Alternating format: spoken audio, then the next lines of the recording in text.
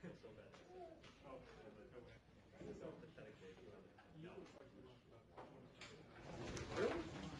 I did last. Well, maybe that's last time.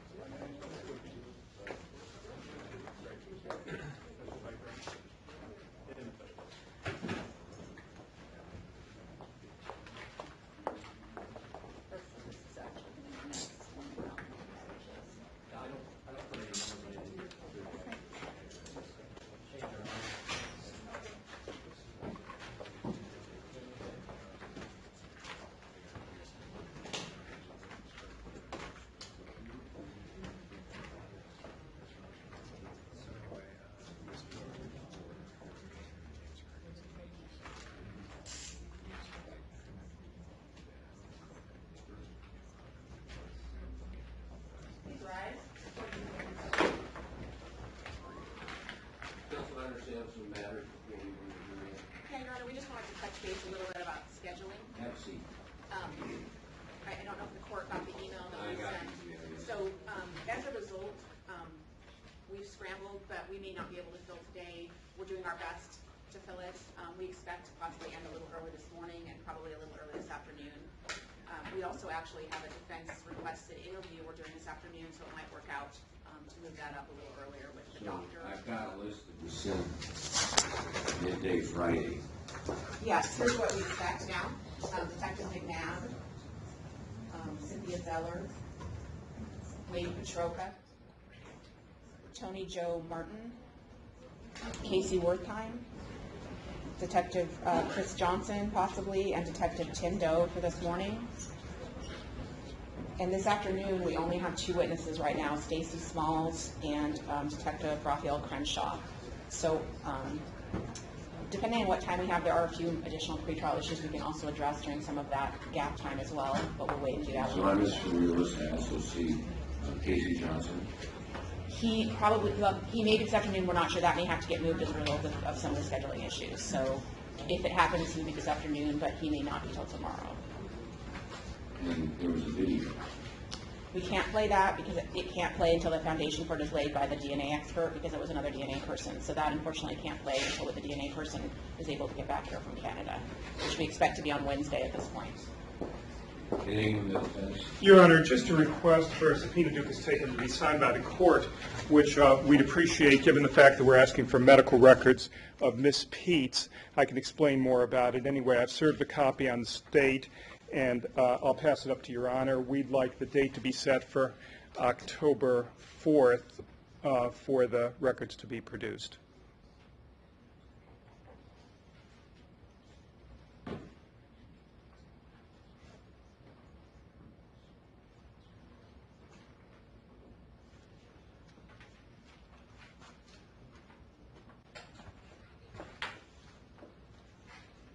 presume that the state has no comment. We don't, Your Honor. I mean, I did let Mr. Allen know that we spoke to the Poly Clinic, which is the place that has the records, on Friday, attempting to get more information on how they can get these records. And as I told Mr. Allen, I think they're going to also want a medical release signed by his client, but I will defer to Mr. Allen on how he wants to handle that. But they said they could get the records relatively quickly once they got the stuff they needed. Thank you, Your Honor.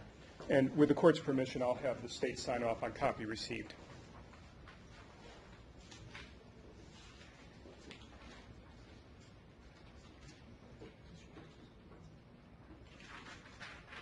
Thank you, Your Honor. Anything else before we adjourn?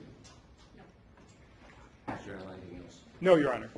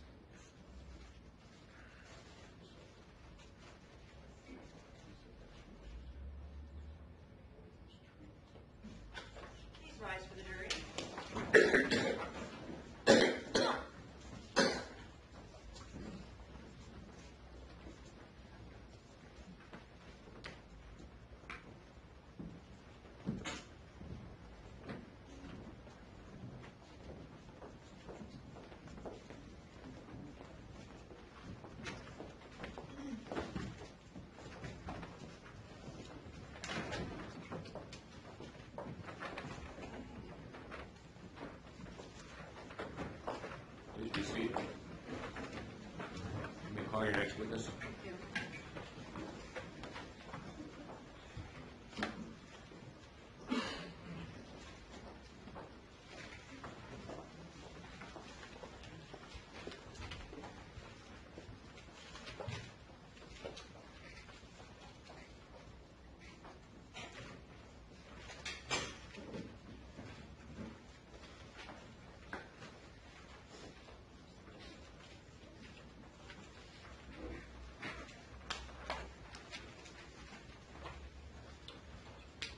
State recalls Detective Tony McMahon.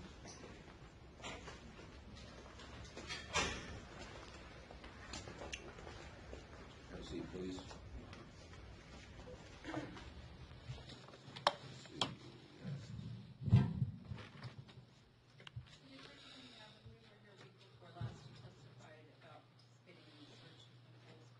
Right. That's correct. And in the course of that search, did you remove certain items for testing for DNA or fingerprints? Yes, I did. When you removed those items, what did you do with them? All the evidence that I collected at the scene was packaged and placed into our evidence room. Specifically with the items from the car, did you collect something that you numbered AAM0088? Yes. And what was that? Those were swabs that I received from the State Patrol crime lab people. And those were swabs taken in the car? Yes, throughout the search, they took swabbings at different areas of the car, and at the end of the search, they give them to me so I can put them into evidence. Okay, and how did you do that with the various different swabs? How many were there? I don't recall exactly. Okay, just 12 sound Yeah, approximate? Yes. How did you package those? probably put them in one box or envelope. Okay. Did you put the swabs in separate boxes to keep them separate from each other? They were all given to me separately, yes. Then, with regard to other items in the car, did you process or collect something that you numbered AAM54? Yes. And do you recall what that was? Is that the flashlight? That's the flashlight. Okay. Okay. And something numbered AAM59? Yes, I know I collected up to 90 items. So Okay, yes. okay. Plastic bottle, does that Yes. sound familiar? AM60, plastic bag. Yes, AM64, a CD case. yes, And we previously interviewed AM95, which is exhibit number 49, which is the actual gear shift. yes. And that was actually removed from the car Yes, not that day, later on. later on.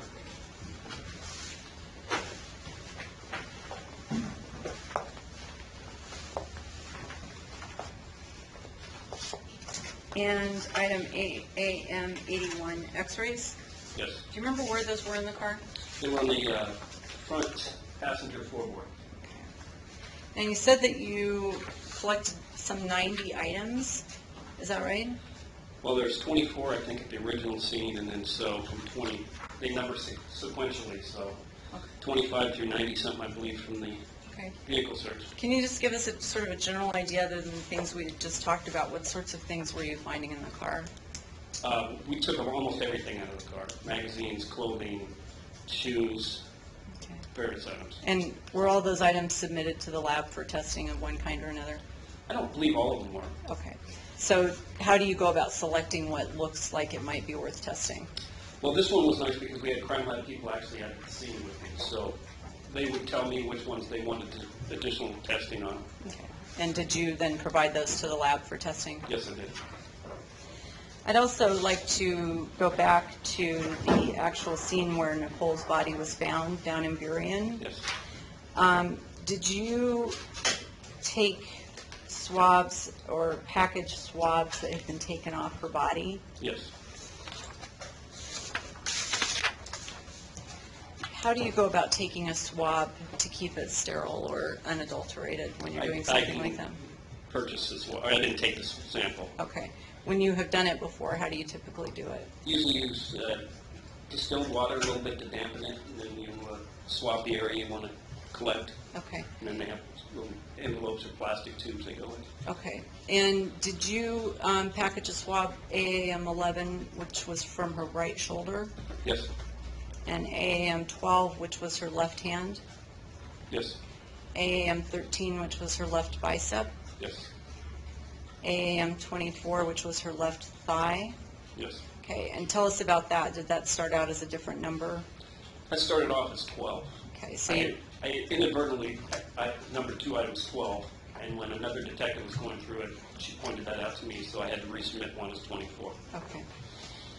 And then AAM 88, we've talked about were the swabs from the car, Yeah. right?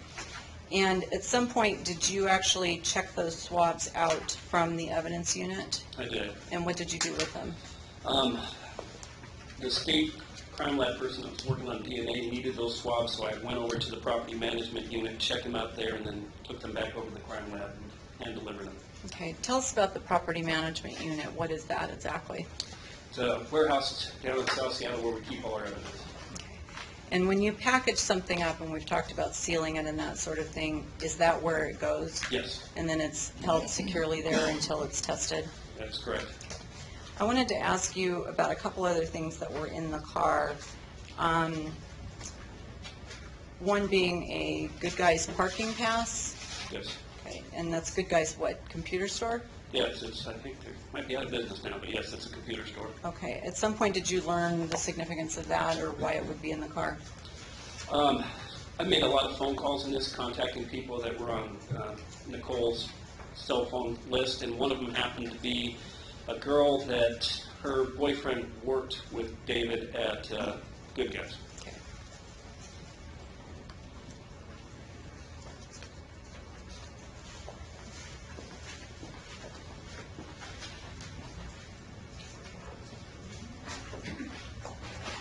States Exhibit 54.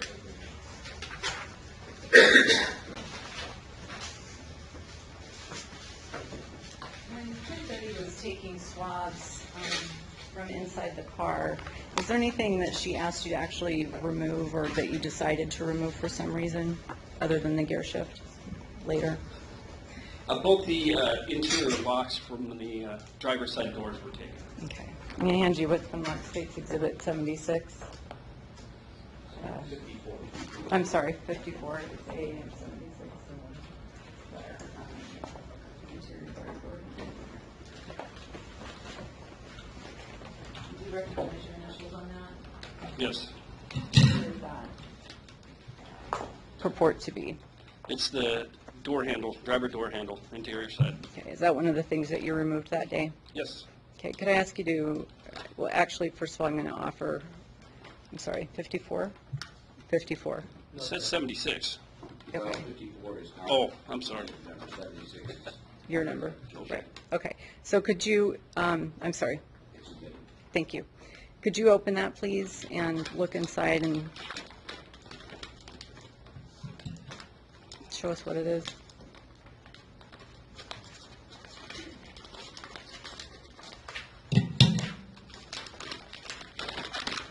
You want me to actually remove this? Could you hold it up and, okay. Okay. It's the, inside of the driver's door where the latch comes. Okay, so that's where somebody pulls to Yes, open the door? pulls to open the door from the inside. Okay, and which door was that on? This is the driver's door. Okay.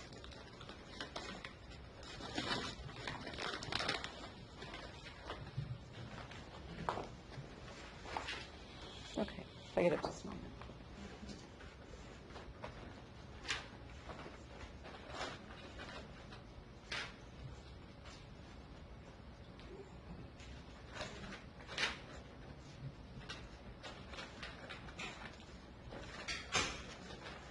I have nothing further, thank you.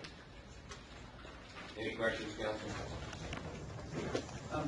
Detective McNabb, as you indicated, there were about 90 items that you took from the car, or that you took into evidence? I was up to 90s at the end of that, but there's 24 at the original scene, so. Okay, that's right.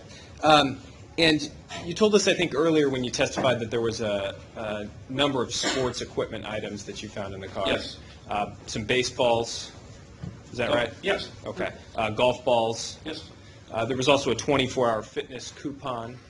I think, yeah, a couple of different of those, yeah. Okay. And was there an empty drink bottle as well? Yes, I believe so. I don't have any other questions, Your Honor. Nothing else. Please step in. Thank you. Are we now finished with this witness? Yes. You're gonna call, you're not gonna recall him? There's always that potential since he was one of the leading detectives. We do expect a call in our case, so we would ask. All right. You're still under subpoena.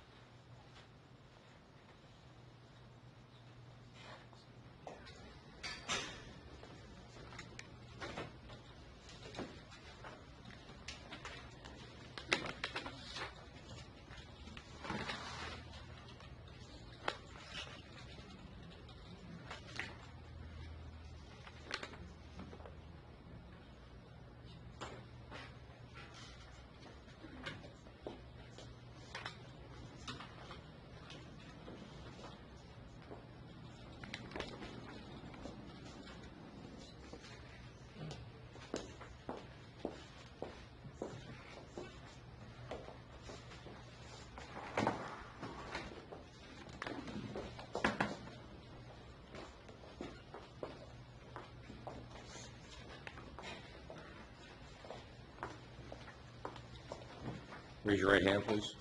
You swear or affirm your testimony in this matter will be the truth, the whole truth, nothing but the truth. Yes. You see it.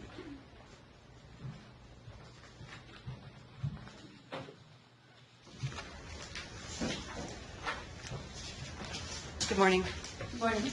Could you tell us your name and spell your last name for the record? My name is Cynthia Zeller, Zeller. And what is your occupation? I work as a latent print examiner. What's a latent print examiner?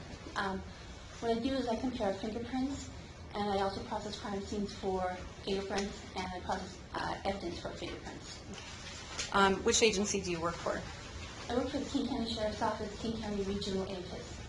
And what is APHIS? APHIS is the section that I work for, and APHIS is also our computer system. How long have you worked in this field? I've worked in this field for approximately 25 years. I've worked as a latent print examiner for 17. Okay, can you tell us a little bit about your background and training that qualifies you in this area? Okay. For my formal education, I received a Bachelor's of Criminal Justice from Seattle University. Okay. For my formal education, I received a Bachelor's of Criminal Justice from Seattle University. As I said, I've worked in the field for 25 years. For 3 years, I worked as a can't remember the name, technical service specialist. Basically, that was a administrative position, clerical position. Then for 5 years, I worked as an identification technician, where I compared known prints to known prints. And when I got hired on as an identification technician, I spent the first 6 months on the job training. Then for the last 17 years, I've been a latent print examiner. And when I started as a latent print examiner, I spent 15 months on the job training. In addition to that, I have spent over 850 hours in educational training, classes, workshops, and conferences, learning all aspects of my job. And then I'm also, for the last 4 years, I've been the lead trainer in my office, and I currently have 4 trainees that I am assisting. And finally, I have been certified as a latent print examiner through the International Association for Identification. Okay. Now you talked about known prints. What's a known print? A known print is the reproduction of the friction skin. And on the underside of your hands and the bottom of your feet is raised skin. That raised skin is known as ridges, and then there's depressions between the ridges, and those are known as furrow. So what a known print is the reproduction of those friction skin made on purpose for some sort of record of a known individual in a controlled situation. Okay. So in other words, somebody's fingerprints are taken, and you know whose prints they are. Yes. Okay. Can you tell us a little bit about fingerprints in general? I am going to ask you to slow down just a touch. You have the same malady that I do. Can you tell us, are all fingerprints unique? Yes, they are. Okay. Tell us, if you would, and if it would help you to have an exhibit. Can you tell us how fingerprints work or what it is about them that makes you unique? I do have an exhibit that I'd like to use. Can I please get it from you? And I'll show it.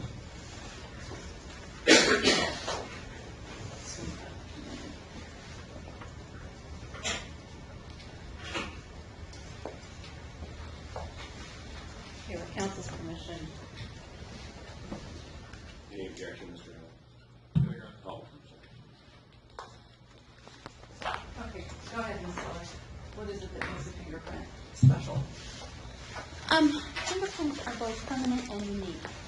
They're permanent in that they're formed in the womb by the 12th month of gestation, 12th week of gestation, and that's when the pattern or the blueprint for the fingerprint is formed. It's formed and it is persistent throughout one's life, barring injury or scarring, and it remains that way until decomposition happens after death. And it's unique because as it's being formed, as that blueprint is being formed, there are many different factors that form it, such as the genetics of a person, the diet of the mother, if she's taking any medication, and the stresses and the pressures in the womb. So that's what makes the print both permanent and unique. So when we're looking at a fingerprint, we're going to analyze it to see what information is available. And this is just a generic chart here that I have to kind of help you see some of the information that we have in the print. Would you mind standing up with the chart? It's a little difficult to see. Thank you. Okay.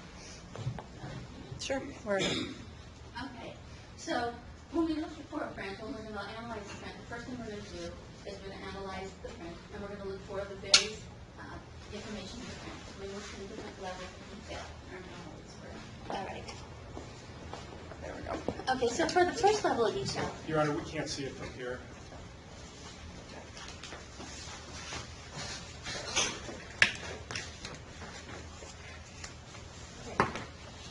okay, so for the first level of detail that we're going to look for, we're going to look for the ridge path or the ridge flow of the print. And so the ridge path is going to be how the ridges are flowing. On the top portion of your finger, a lot of times there's a pattern. And we have three different patterns. We have a loop, a whorl, and an arch. So a loop comes in from one side, it recurves, and then flows back out the same side it came in. A whorl pattern is a circular pattern. And then there's an arch pattern, which flows in from one side, makes a wave or a rise, and then flows back out the opposite side. So that's your level 1 detail, and it kind of helps you narrow your search for where you're going to look. Then we have level 2 detail, which most people refer to as points. And probably a lot of people have heard points or minutiae. And so what those are there's a ridge that's flowing along, and then it stops. That's called an ending ridge. And that's what it looks like. Or you have a ridge that's flowing along, and then it divides into two. So here you have this ridge that's flowing, it divides into two. People call that either a dividing ridge or a bifurcation. And then finally we have something called a short ridge, which is pretty self-explanatory. It starts and ends very short. So that's our level 2 detail that we have. Then we have something called level 3 detail, which is more minute, or more small detail. We have things that are called incipient ridges, and those are ridges that were not fully formed when they were being developed. So what an incipient is missing is a pore in it. So most ridges have pores in them. So this is an incipient ridge. You can see it's between the two ridges, and it's here, it's here, it's here. Then we also have pores. They're also a third level detail. And you can see on this ridge here, there's this space. That's where the pore of the ridge is, and that's where your sweats and oils come out. And then the third level, or then the last level, or last detail that we have, is known as the ridge shape itself. So most of the time you think that a ridge is just flowing nice and smooth, but actually a lot of times it has shapes and contours in it that help you to determine what information is there or to give you more weight to your conclusion. So we use all this detail when we're making an analysis. We gather all this information together to determine whether or not we have enough information that we can move forward to the comparison stage. So once we get to the comparison stage, we take this information that we've gathered from all of this, and we're going to look at the latent print against the known print. And we're going to look at these two prints side by side, and we're going to be looking for a series of detail in one, and we're going to look to the other one to see if we can find it in there. Okay, let's back up. What's a latent print? A latent print is a chance impression. It's if on your friction ridges you have some sort of transfer medium, the sweats and oils from your pores. If you've just been eating some food and you have some sort of oil on it from like a potato chip or something, and you touch an object, you may leave a print behind. It's a chance impression because a lot of times we don't leave prints behind. Okay, so you're comparing that chance impression against the one that you know who made it, right? Yes, we're comparing the latent print, which is a chance impression, against a known print, which was made on purpose. Okay, and when detectives are taking prints from a crime scene or a car or something like that, is that a latent print that they're taking? Yes, So those are chance impressions, yes they are. and you're comparing it to a print that you know who it belongs to? Yes. Okay. Do you want to receipt? Is there anything left on this? I don't need anything more from that. Okay, I'll let you take that back then. Okay.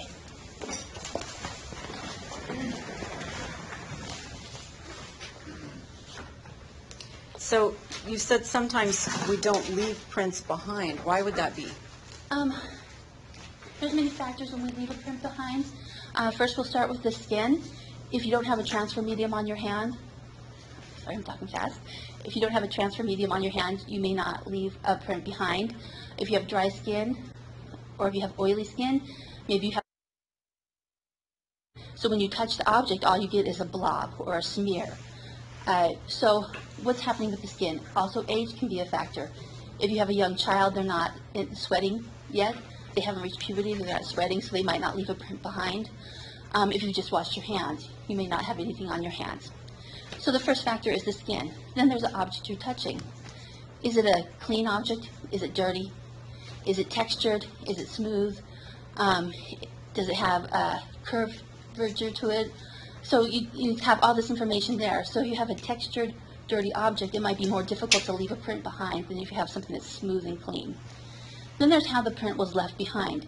If you grab something, you may or may not leave a print behind. Think about when you grab a doorknob. As you grab that doorknob, you're using a lot of pressure to turn, so you could actually wipe the print away as you're putting it on there.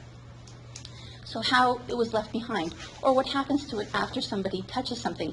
So you touch that doorknob and you leave a nice print behind, but then somebody comes along after you and they grab it really tight and wipe everything off. So what happens to it afterwards? Then there's also the environmental factors that happen. If you leave a print out in the sun, it's on a car, you leave it in the sun, if the sun is shining on it, it can actually dry out the print, because most prints are made from sweats and oils, and sweat is made up mostly of water, and if it's in the sunshine, it can dry out.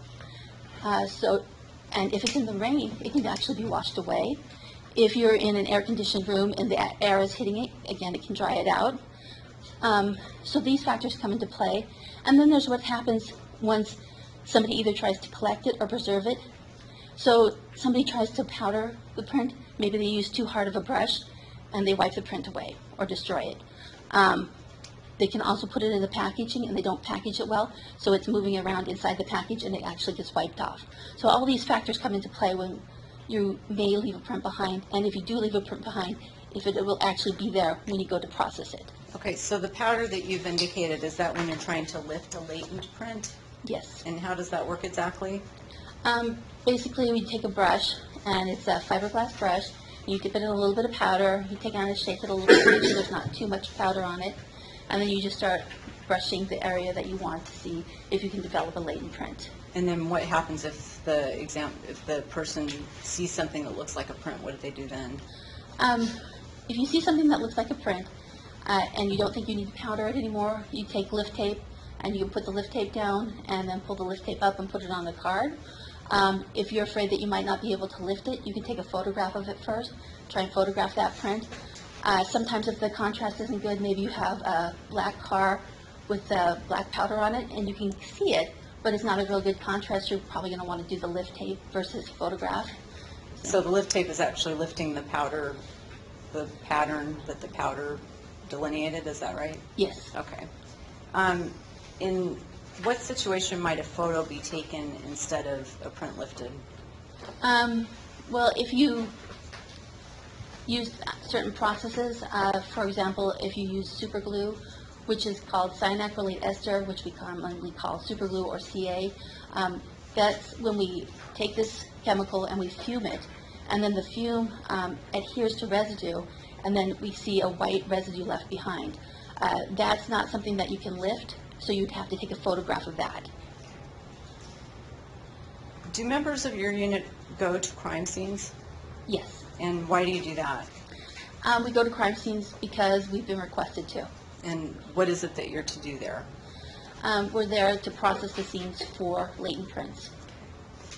How do you decide what to lift or test or photograph when you're at a scene?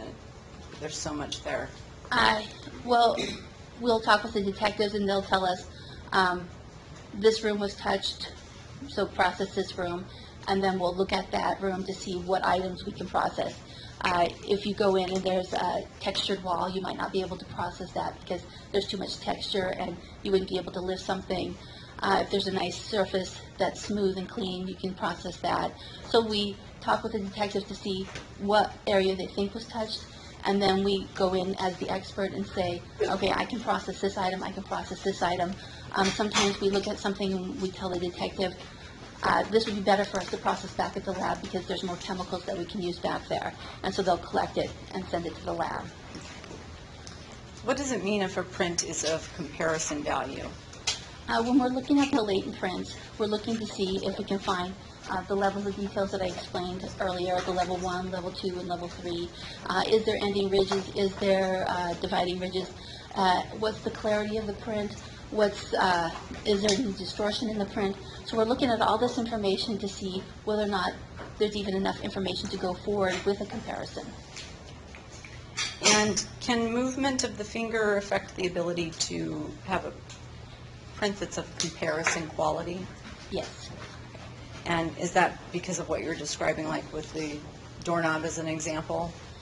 Yeah, if you touch something and you move, your fingers can move along with it and they can distort in such a way that you may not be able to use that print for comparison. Is it unusual in your experience to find no prints of comparison value even over a large area? No, It's not unusual? no. Once a fingerprint is lifted or photographed and compared to the known print, what findings might you make about it? Do you have categories that you put the prints into? Yes, we do. Do you want me to tell you from what we do today or what we did back in 2006? Let's start with today. Today, we can individualize a print, so that means that the two prints came from the same person. We can exclude the print, meaning the two prints did not come from the same person. We can call it incomplete, which means we're doing a comparison, but maybe we have rolled prints, but we need the tips of the fingers, or maybe we have a palm print, but we don't have a palm print from the person. So we need something in order to do that comparison, and we have inconclusive, which means that we have these two prints that lack agreement. There may be some consistency between the two, but there's not enough that we can individualize it, and there's not enough that we can exclude it. Okay. And then how about an LPC? What does that mean? That's a latent print card. Okay.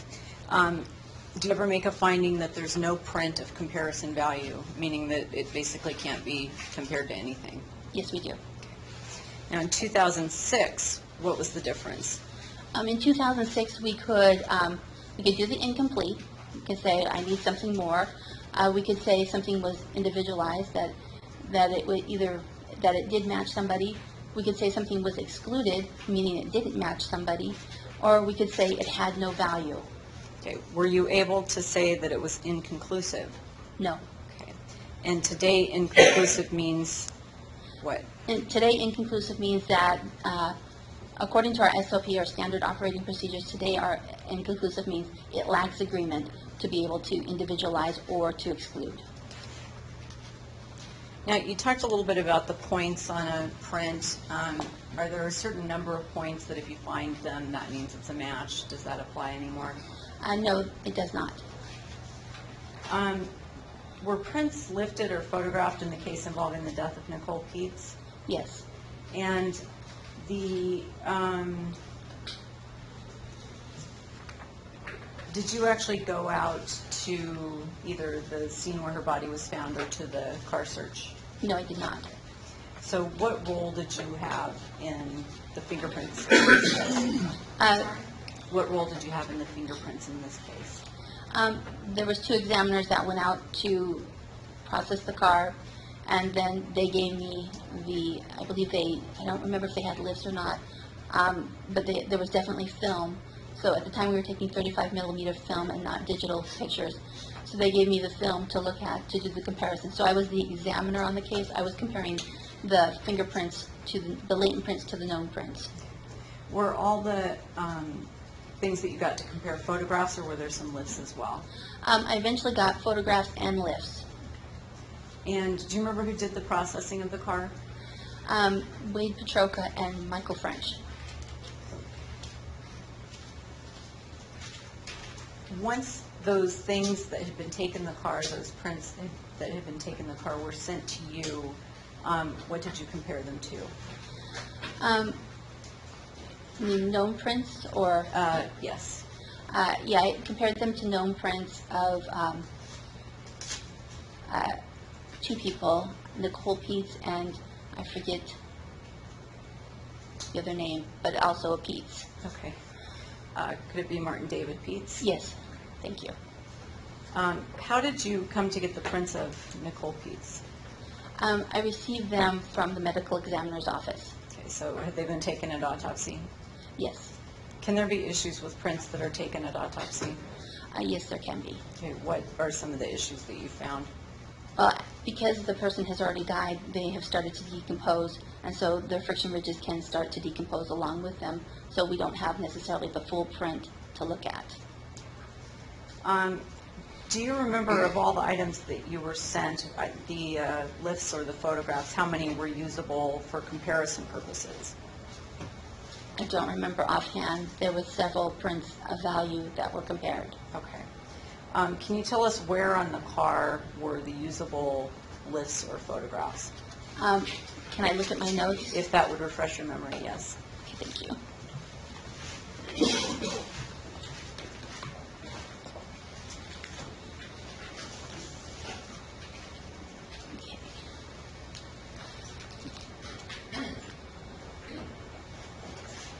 Okay, does that refresh your memory? Yes. Okay, where on the car were usable prints? I'm going to take this out to make it a little bit easier for me.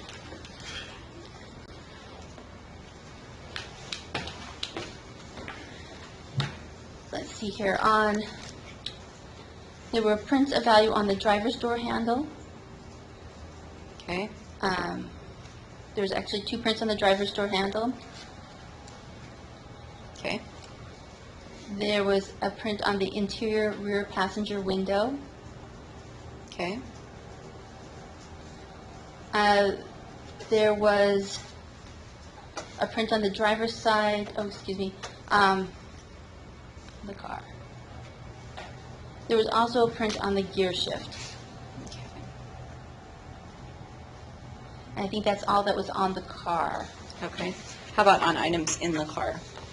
There was prints on a flashlight, a plastic bottle,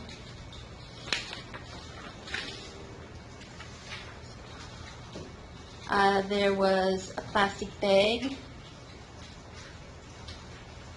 CD case, slug and mirror.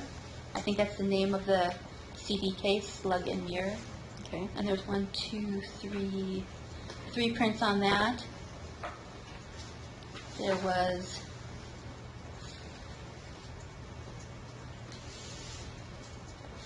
five prints on a CD cover Atmo, Okay. and that's both on the front and the back of that CD cover.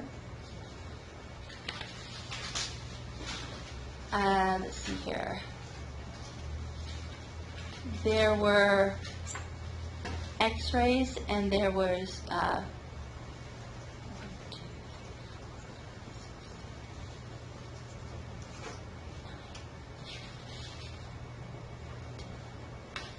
11 prints of value on an item called X-rays. Okay, let's start with the x-rays. Were you able to match the prints on the x-rays to either David Pietz or Nicole Pietz? I was able to identify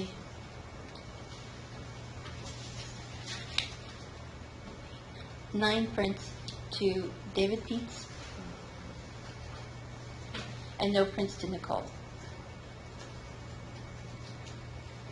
Okay. And how about on the CD cover, the Atmo?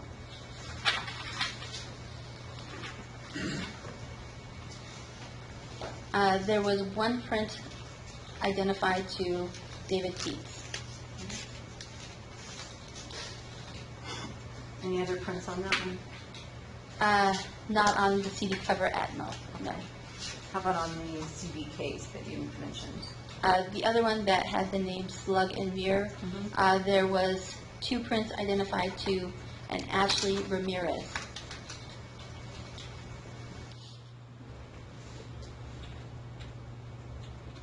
How about on the plastic bag?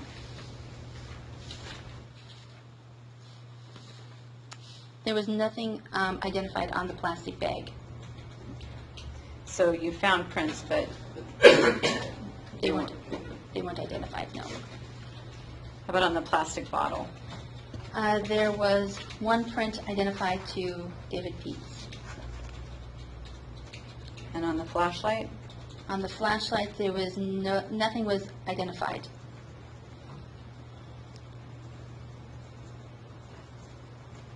How about on the interior rear passenger window? Interior rear passenger window. Oh, there we go. Nothing was identified to that print.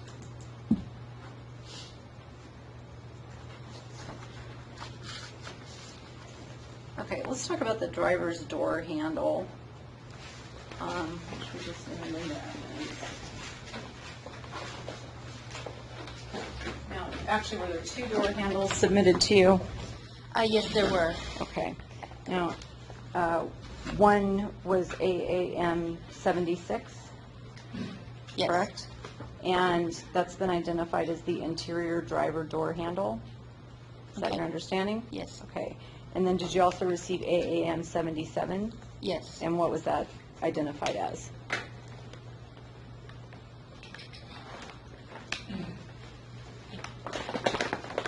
I would have to look, let me think about this for a second. Okay. 77 was not identified to anybody. Okay. Do we know where in the car 77 came from?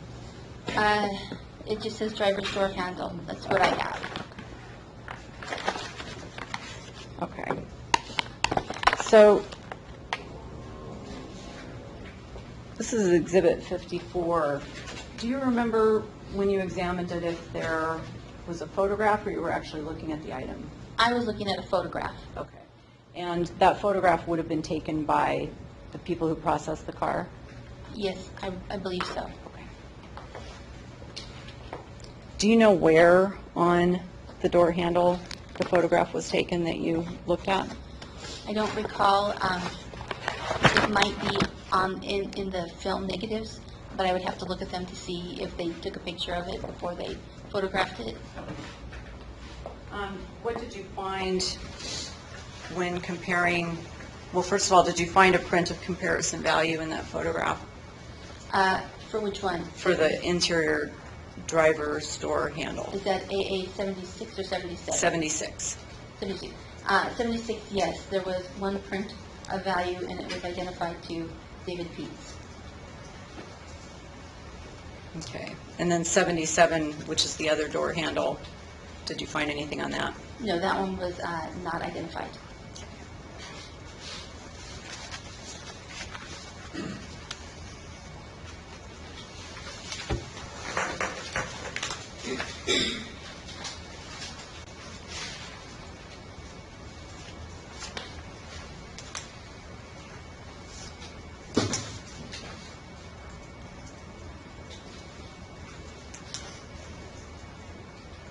Okay. You talked also about a gear shift. Yes.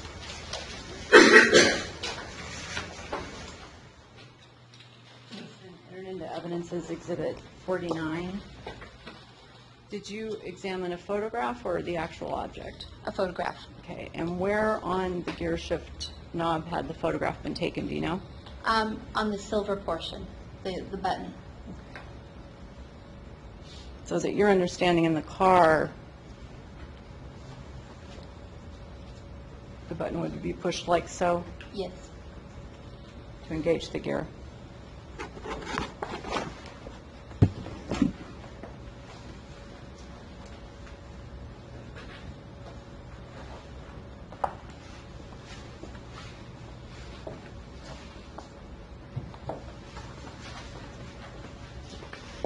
I'm going to hand you what's there. I'm sorry, my mistake.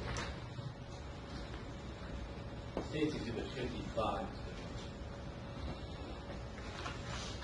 I'm going to hand you what's been marked States Exhibit 55. It's a series of photos. Could you take a quick look at those and tell us if you recognize?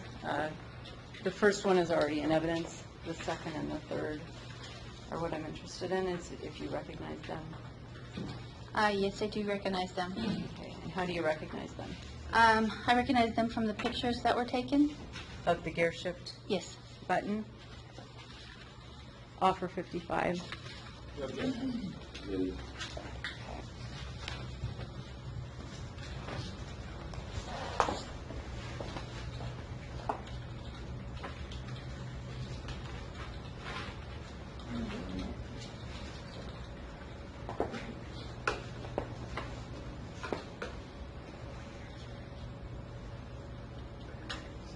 Okay. This first photo is in evidence as 51A already. Very difficult to see because it's so dark. That appear to be the gear shift in the car itself. Yes. Now 51B, what would something like that show? Why would there be a measurer held up next to the gear shift knob? So that you could calibrate it, because it's a photograph that's being taken, so you can make sure that you can calibrate it to make sure it's the right size. Now, an item like this that has this sort of curved configuration, is that a difficult thing to make a lift off of, or can it be? You could definitely make a lift off of that, yes. Okay. In certain situations, would it be advisable to take a photograph instead? Yes, depending on whether or not, how they process it. If they processed it with the cyanacrylate ester or super glue, they might want to just take a photograph of it. If they were going to try and preserve it for DNA, if we use the powders can be contaminated, so we might not use the powders on that until they've tried to preserve it for DNA first. Okay. So yeah, there's reasons why we would just photograph it and not lift it. Does the super glue process damage a print if it's sent for, well, let me back up. Does the super glue process damage something for purposes of DNA testing? No, we've worked with Washington State Patrol. They're allowed to make sure that the processes that we use when we're preserving for DNA are acceptable, and they let us use super glue or cyanacrylate ester. If you actually lift a print, would that damage it for purposes of DNA testing? You might pull the print away or the DNA away from there. Okay. So in that situation, is it preferable to try to photograph it instead? You photograph it and then just leave it be. Okay. And then DNA testing can occur on it? Yes.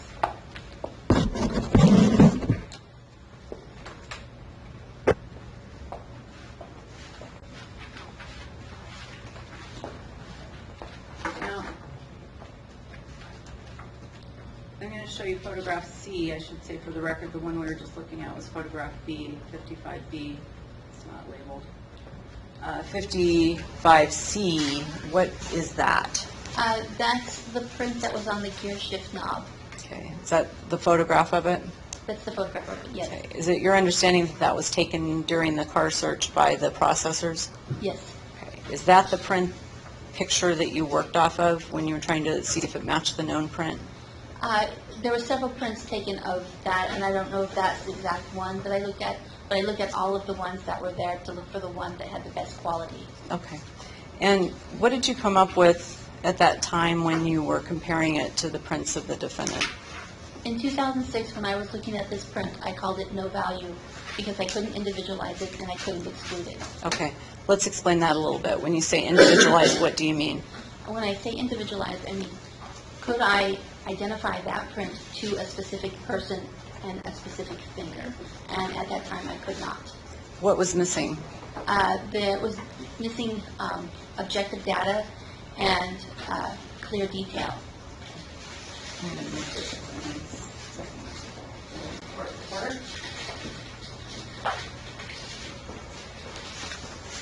You said no individualization. What was the second thing? Oops. There was no exclusion made. Okay, and what would have allowed you to make an exclusion?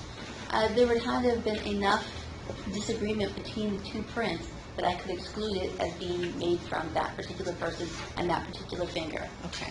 But I could not do that either. Okay, did you see agreement between the two prints in any way? Yes, I did. What did you see? I saw that there was at least 3 different areas of touch in this print. There was some detail in a lower portion that was consistent. There was some detail in an upper portion that was consistent. And there was some detail with the way it is right now towards the bottom there that was consistent.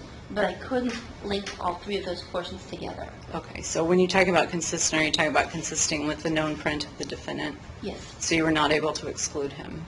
I was not able to exclude him, and I was not able to individualize him. Okay. So I think you testified that you called it no value? Yes. Okay.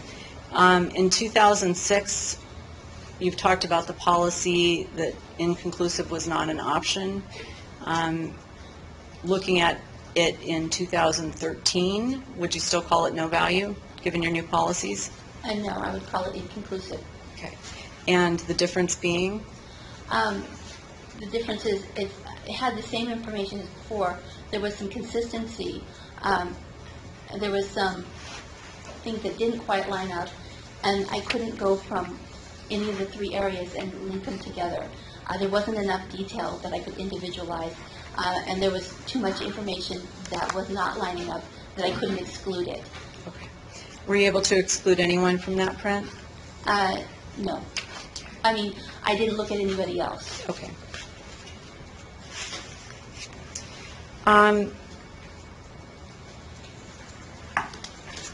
At some point, did this item itself get sent for vacuum metal testing? I know many items did get tested for vacuum metal testing. I'm not sure if this was one of them. Okay, can you tell us a little bit about what vacuum metal testing is? It's a process where there's a big chamber, and they put the items in it, and they pressurize it with, they used to use gold, and then the gold would adhere to the residue. It's very similar to the super glue, where the super glue has fumes that adheres, but this is the pressure in the gold fume to residue. Okay. Now, if it helps you to refer to your notes, could you please do so and see if you re-examined these after vacuum metal testing? I know that this came back to our office because they were going to try and re-photograph it, because you can see in the one area there's kind of some hot spots on there, but at that point it had been swabbed for DNA. Okay, what are hot spots? What are Towards the right-hand side, you can see the white spots up a little higher. So there, and then a little bit higher there. So I wanted them to re-photograph it to see if we could get some of that detail more clearly. So if there could be something more to add to that comparison. But when they did that, that had been swabbed clean from the DNA. Okay, so it had been sent to the lab and swabbed. Yeah, so I don't know if it had then gone to vacuum metal deposition because it had already been swabbed at that point. Okay. So were you able to find anything upon re-examination, or was it obliterated? It was obliterated, and they tried to re-super glue it to see if they could bring anything back, and they could not. Okay. When DNA swabbing occurs, what is it that obliterates the print? Is it actually like taking it off? They use swabs where they rub it to get the DNA from it. Okay. And if something's been super glued, does that increase the amount of force that has to be used by the swab? Yes. Now, can you tell us, you talked about APHIS just briefly, but what is it exactly? APHIS is our database. It's a computer system that has a lot of fingerprints in it. As people are fingerprinted for various reasons, applicants, subjects in jail, their prints are put into the database so that when we get latent prints, we can run them against all the prints that are in the database. And you see if any of the latent prints match somebody in the database? Yes. And did that happen in this case? Were prints run in this case? Yes. Yes, there were prints run in this case. Okay. And of the ones that weren't run, why were they not run? If a print wasn't run, either it was already individualized to a specific person, or it did not have APHIS value. Okay, so it has to be a strong enough print to go into the system? Yes, and in 2006, the system that we had only ran the top portion of the finger, so if there was a palm print, it wouldn't have been run through the system either. Okay. Now, so the prints that were of comparison value that were run through APHIS, did they hit on anyone in that database? They eventually hit on Ashley Ramirez. Okay, and that was on the CD case? Yes. Anyone else? No.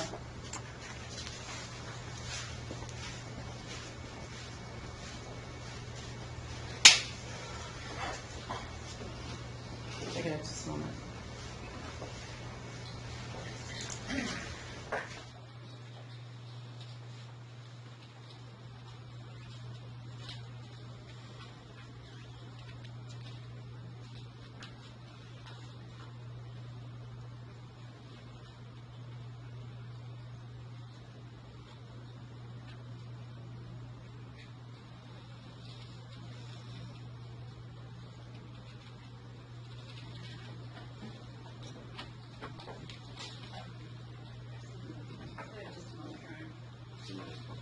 Are you ready to have the lights back on?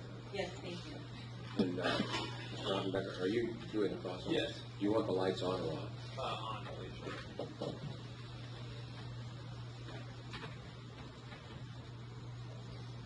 I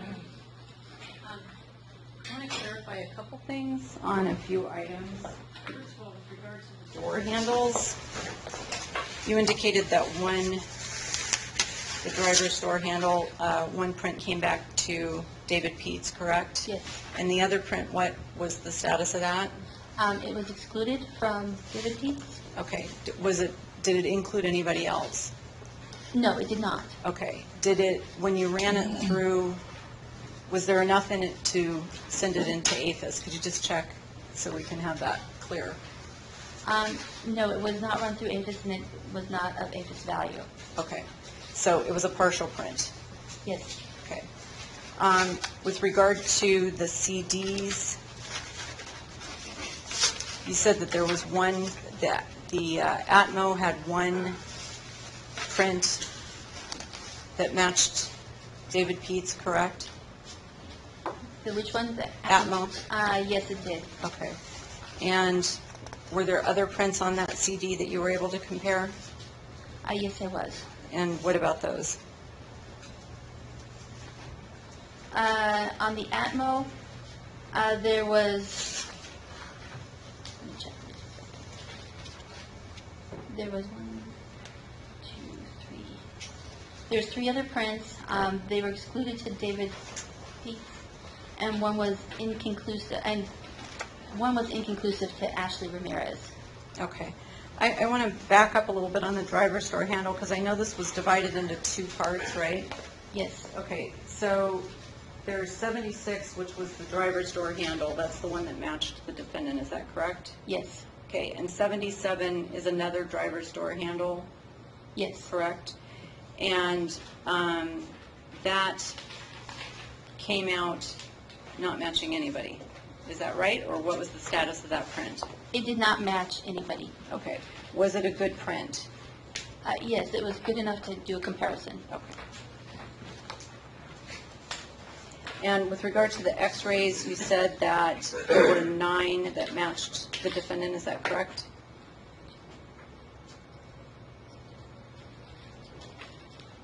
Yes. And did any of them match Nicole Pietz? No. Okay, what about the other 2? No. They did not match. Were the other 2 good prints for comparison? Yes. And did they include anybody? No, they did not.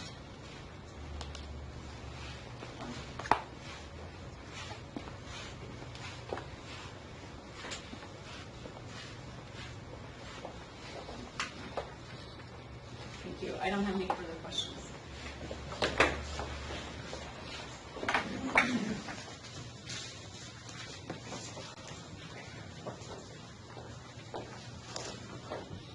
Good morning, Ms. Ellis. Morning.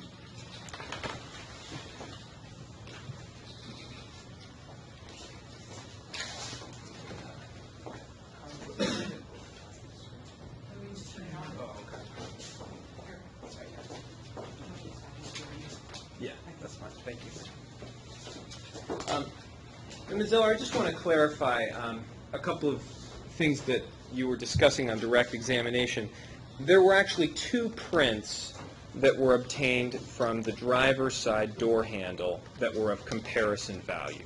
Is that correct? Yes. You testified that one of those prints was individualized to David Pietz, correct? Yes.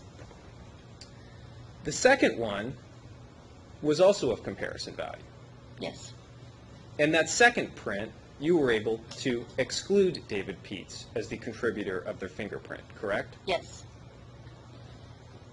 And when you did this comparison with this second print, that's print evidence item 77, AM 77, is that right?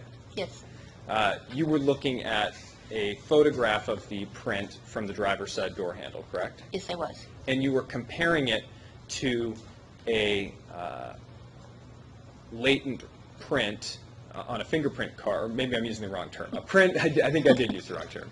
A print on a fingerprint card of David Pietz, and you had all 10 of his fingers, is that correct? Yes. Those were fingerprints that David Pietz had provided in the investigation in 2006, correct? I believe so, yes. And those prints that he provided were all good prints for you to do this comparison, correct? Yes. And print number 77, again, when you look at your list of various categories for prints, this was of comparison value. Yes, it was. It was enough that you could make an individualization or make an exclusion, correct? Yes. And when you looked at AM 77, you analyzed it in terms of all of your various levels of fingerprint analysis that you told us about, correct? Yes. This would be level 1 in terms of the loops and the whorls and the arches and the points, correct? Mm-hmm. Yes. And level 2, we're talking about the ridges and the bifurcations and so forth. Yes. And when you did that analysis, you excluded David Pietz as the contributor of that fingerprint. Yes, I did. And you were not able to identify anyone else in this investigation as having contributed that fingerprint to the driver's side door handle. No, I was not. But according to you, it wasn't a sufficient print to be able to run through the APHIS database. Yes. That's the database that has fingerprints from criminals and so forth that the state keeps. It has fingerprints from lots of people, not just criminals. But that's your database that you use to run a print through, correct? Yes. There was also a fingerprint on the interior rear passenger window that you were also able to exclude David Pietz as the contributor of. Okay. Is that true? I would have to look at my notes, but I think so. Okay. Feel free to look at your notes if you want. Interior passenger window? Interior rear passenger window. Okay, yes. Is that right? Yes, I excluded David Pietz.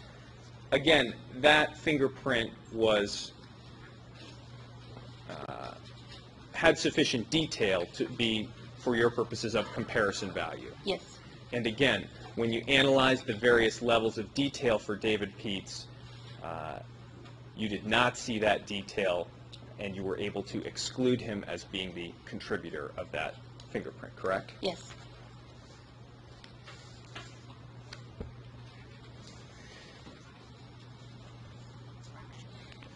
With respect to the fingerprint on the interior rear passenger window, you were not able to identify that to anybody else in this investigation.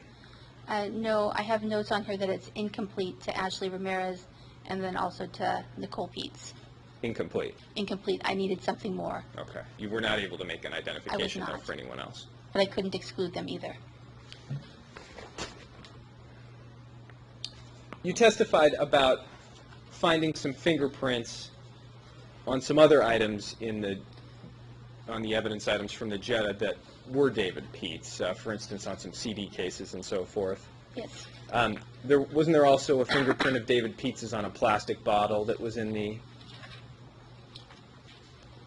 yes. Jetta? And that plastic bottle was in the Jetta, is that right?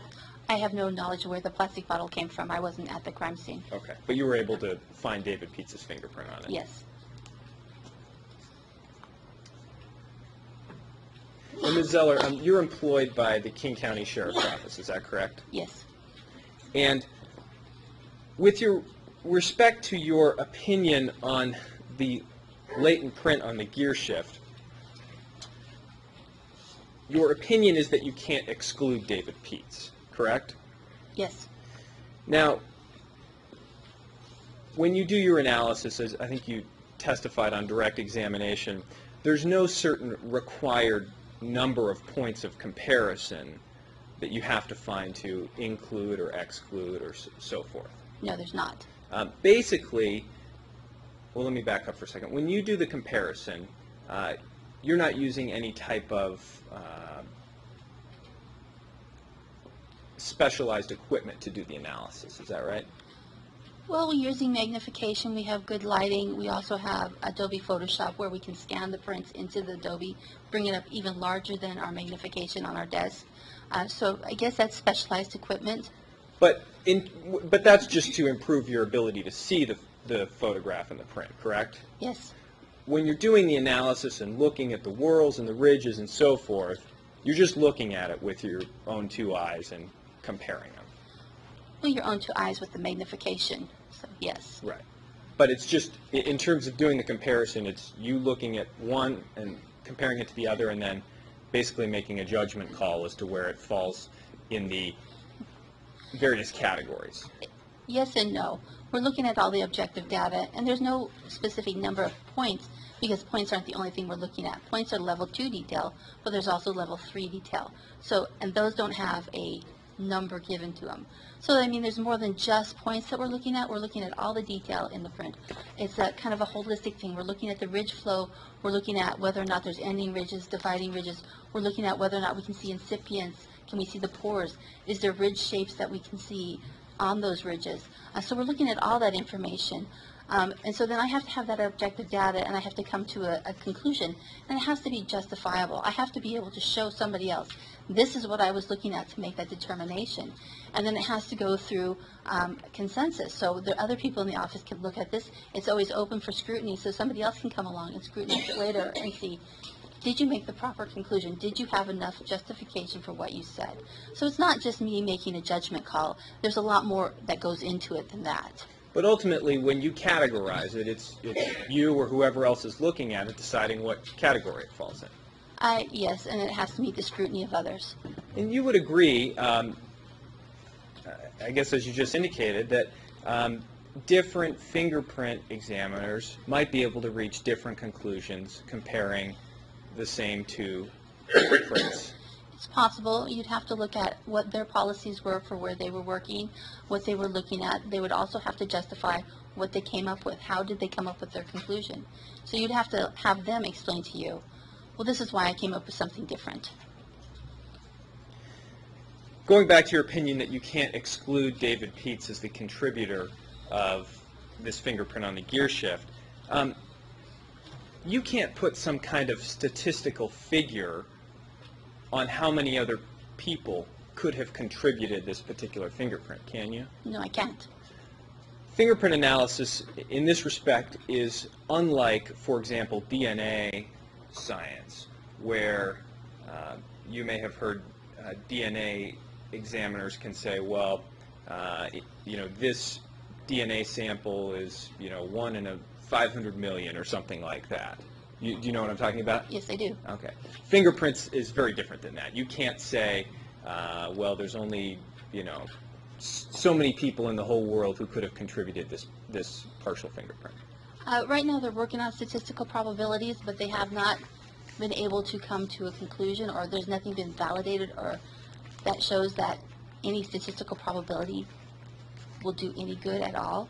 So they're working on it, but it's not there. So right now, there's no statistical probabilities that can be used. So going back to our case, with respect to this fingerprint on the gear shift button, you can't say how many other people could have left that print. No, I can't. And the print on the gear shift button was also not individualized to Nicole Pietz. No, it was not.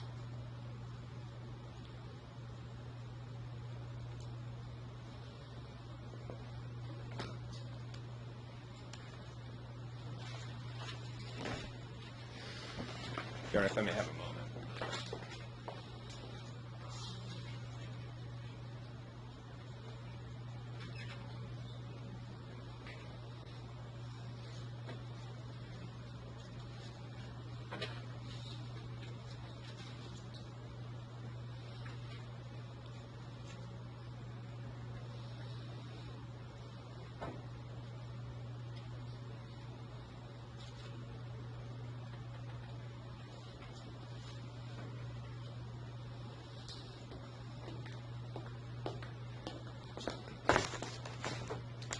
Ms. Zeller, you're aware that these prints that you were looking at were taken from a Jetta car that was owned by Nicole and David Pietz, correct? Yes, I do believe I knew that. Okay. If we assume that Nicole Pietz drove this particular Jetta car the day before it disappeared, you would expect to see her fingerprints on the surface, various surfaces in the car that the driver would have to use, wouldn't you? Well, again, back to the factors that we talked about earlier, you may or may not leave an impression behind. It's a chance impression. I've processed entire cars and not gotten anything from anybody. So would I expect there to be a print?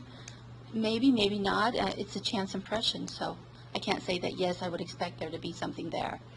Because in this case, you didn't find any of Nicole's prints in the kind of driver's area where the driver would touch, correct? We did not locate her prints, but I had them, a lot of them were incomplete because the prints came from the ME's office and they were not the best quality prints, so a lot of them I couldn't exclude her prints, but they were just incomplete. I needed something better. But as you say, there are a number of factors that can play into whether you get prints of any usable value. Yes, in the object that we're processing, there's lots of factors involved. Some cases you are able to get a lot of prints and it has a significant evidentiary value in a particular case. Probably, yes. And some cases you might have a lot of potential prints and you look at them and it just turns out not to answer any of the questions in the case. Probably. I don't have any other questions, Your Honor. Anything else, Ms. Sept? Ms. Zeller, I want to clarify something. That deals with the door handle. Now, I know in your report, I think you referenced it as door handle, right?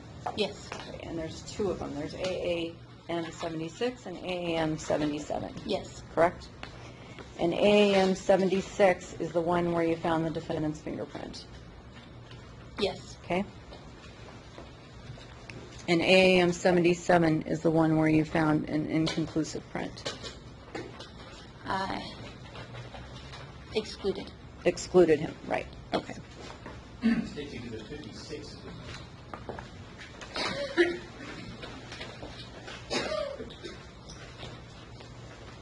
I'm going to hand you what's been marked State's Exhibit 56.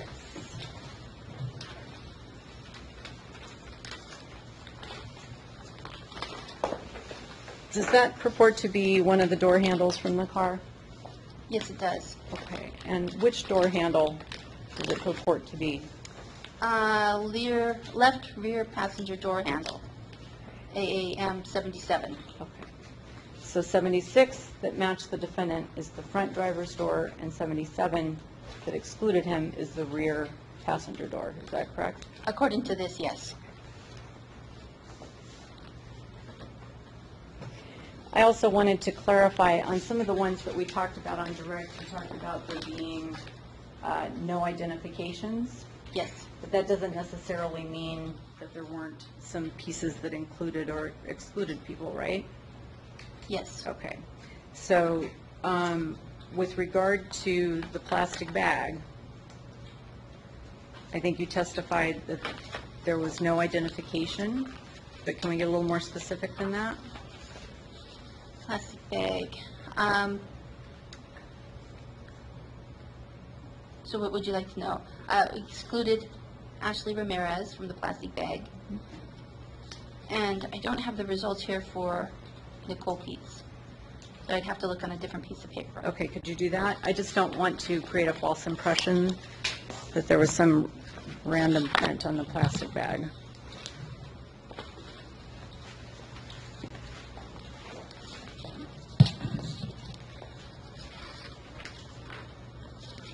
And that is CLZ 08.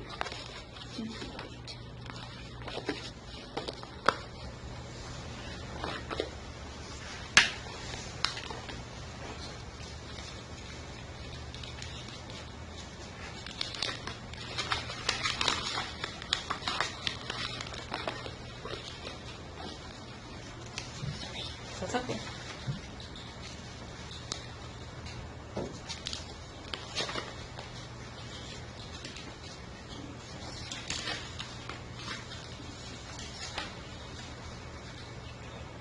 The 08. Yes. 8 what, A?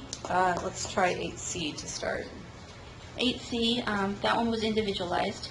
To the defendant. Yes. That's the plastic bottle. Yes. And 8A is the flashlight. Yes. And what did that show? At this time, it was incomplete to both. Okay, both the defendant and Nicole? Yes. Okay. And with regard to the plastic bag, which would be, looks like K and N. Yes, K and N, they were both negative or excluded to David Pietz and incomplete to Nicole Pietz. Okay. And with regard to the x-rays, you said that 9 matched the defendant. Were the others of comparison quality? Here. There was a couple that were comparison quality. There was 2 additional ones that were comparison quality. Okay, and which ones are you referencing? CLZ 11, C, and D. Okay. And those are ones that came up with what? They were excluded to David Pietz, and they were incomplete to Nicole Pietz. Now, in your experience, Ms. Zeller, your years of experience,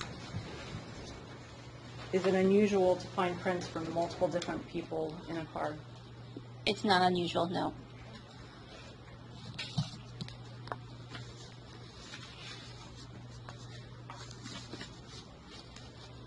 And finally, I don't think that I asked you, on the gear shift itself, were you able to exclude the defendant from making that print? On the gear shift, no, I was not able to exclude them. Thank you. I have nothing else.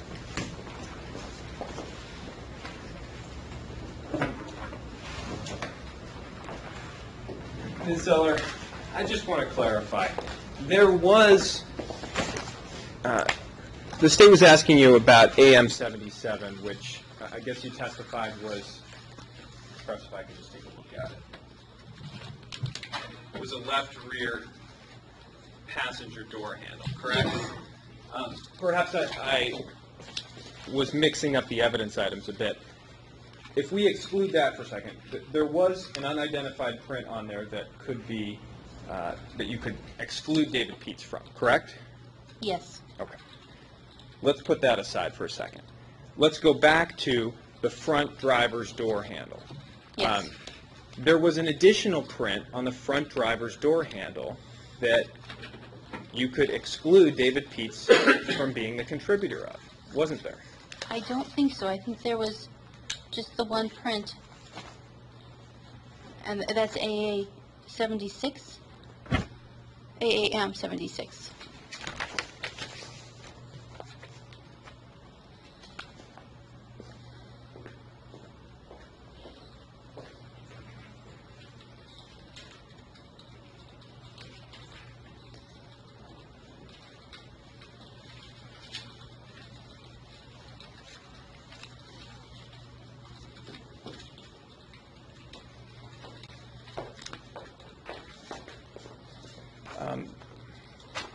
Your Honor, may I approach the witness? Ms. Zeller, I'm handing you... Oh, I just have to mark first. Excuse me. Have the mark, please.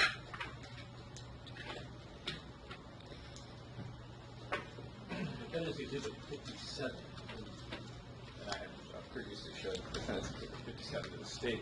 Ms. Zeller, I'm handing you what's been marked as Defendant's Exhibit 57 for identification. Yes. Do you recognize what this is? Yes, I do. Are these your latent lab comparison results for this case? Yes, it is. All right. And are these notes that you use to document your findings with respect to comparison of fingerprints for various evidence items? Yes. I'm sorry? Yes.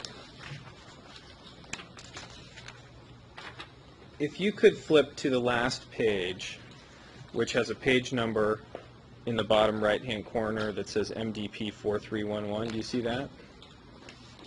Oh, yes, I do. Okay.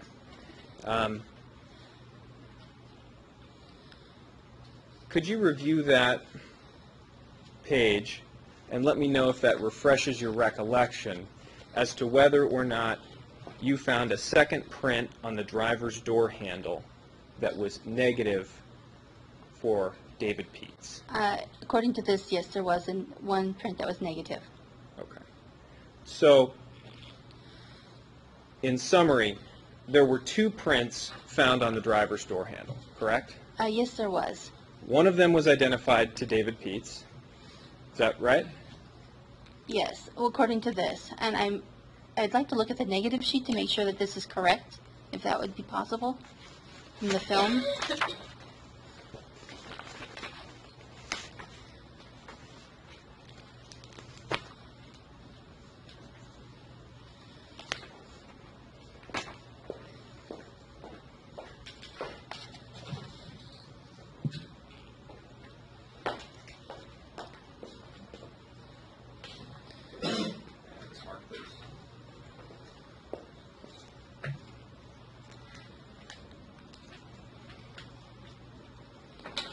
Defendant's Exhibit 58. Your Honor, may I approach the witness? Ms. Zeller, I'm handing you what's been marked as Defendant's Exhibit 58. Okay. Do you recognize this? Yes, I do. Is this the negative sheet Yes, it is. of the photographs of the prints on the driver's door handle Yes, it that is. you used in this case? Yes. And Yes. does this reflect that there were photographs of two different prints taken from the driver's door handle? Yes, it does. One photograph is photograph A, and the other photograph is photograph B, Yes. correct? Photograph B, print number B, is the one that was identified to Martin David Pietz, correct? Yes. Photograph A is a print that was not identified to Martin Pietz, correct? Yes. And if you look back on page 4311 that we were just looking at, in fact, you wrote for photograph A on the driver's door handle, negative, Martin Pietz. Yes, I did.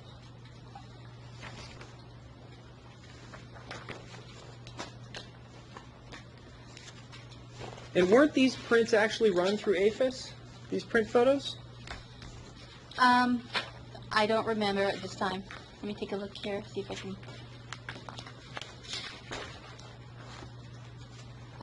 This time, at that point, they were not.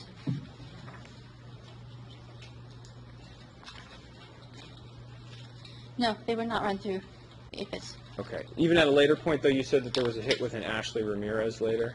Yes, that was on a different print altogether. Okay, you didn't run these particular prints. If I didn't run it was because it wasn't quality for our APHIS system.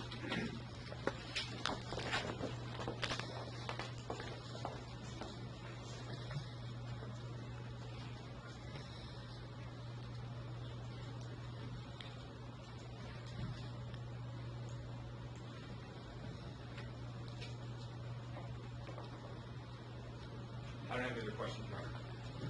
Okay, I don't want to beat a dead horse, but we really need to get this clarified.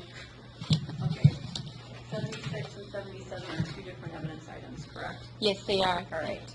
And 76 has been identified as the interior driver door handle. Yes, it has. Okay, that's the one that had David Pietz's fingerprint on it, Yes. correct? And I think when you got them, you renumbered them A and B, correct? Yes, I did. As opposed to separate numbers.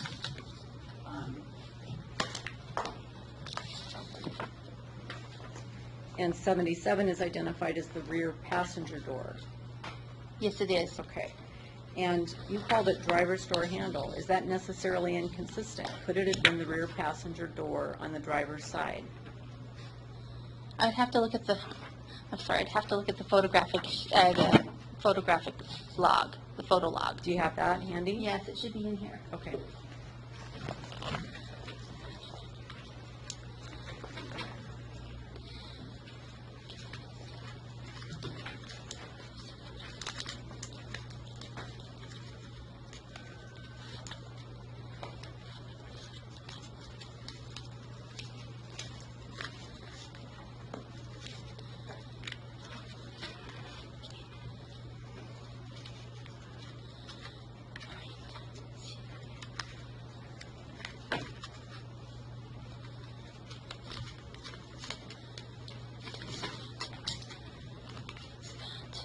Do you want to break while she's looking, or do you want to keep going? Hopefully quickly.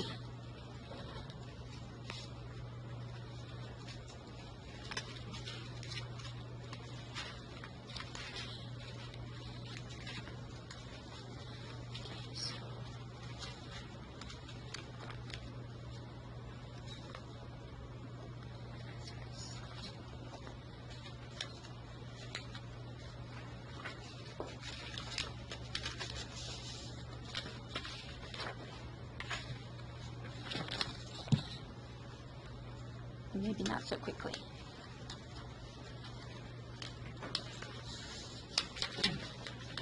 Okay.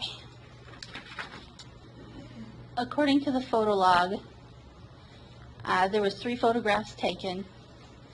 The first one was well, they have it listed as AMM76. And the it front was, door. and they just, that's all it says. That one was not of value. Then they have one that they say is AMM77, which they say is the inner handle. So it says the inner handle.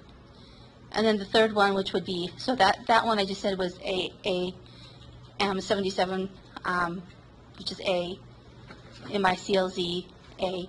And then the third one they say is AM76, which was the B. Okay, and that's the driver's door handle. You can't tell. Not from here. From here it just says AAM76.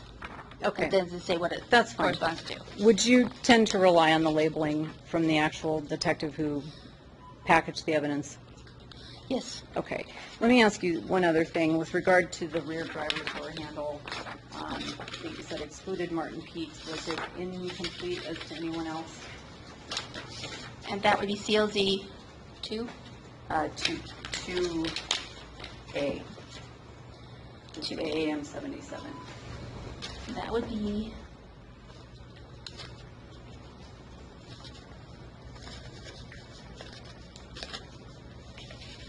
A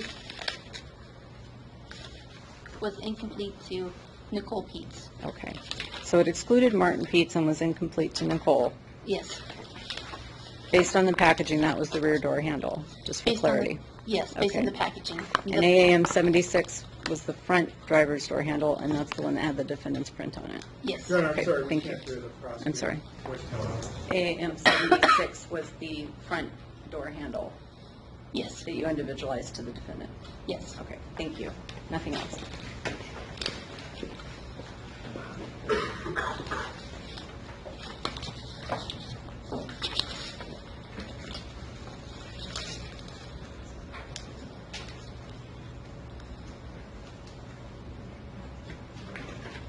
Ms. Zeller, going back to the negative sheet that you and I were looking at a minute ago, Yes.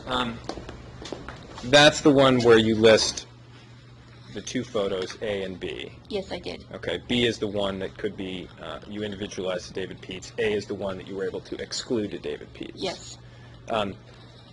On that negative sheet, you just wrote driver's door handle, correct? I did.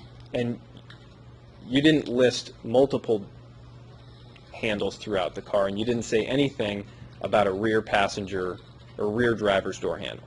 No, back in 2006, we only labeled the prints that were of value, and up at the top there's another set of prints up there.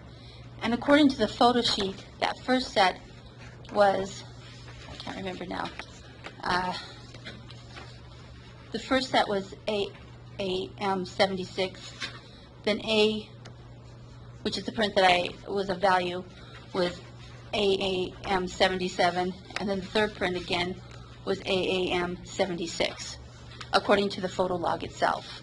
And I could have just misread this or something, assuming that the prints were going to be the same and not 76, 77, 76. Okay. And even regardless of whether this was from the front or the back door handle, it was a print that you could exclude David Pietz as being the contributor of, Yes. correct? And you could not individualize it to anyone else in this investigation. No, I did not individualize it to anyone else. Nothing further, Your Honor. That you found it incomplete as to Nicole. Yes. Okay, thank you. Nothing else. You may step down. Thank you. Yeah, make sure you don't have anything that he wants to keep here. No, I left it here.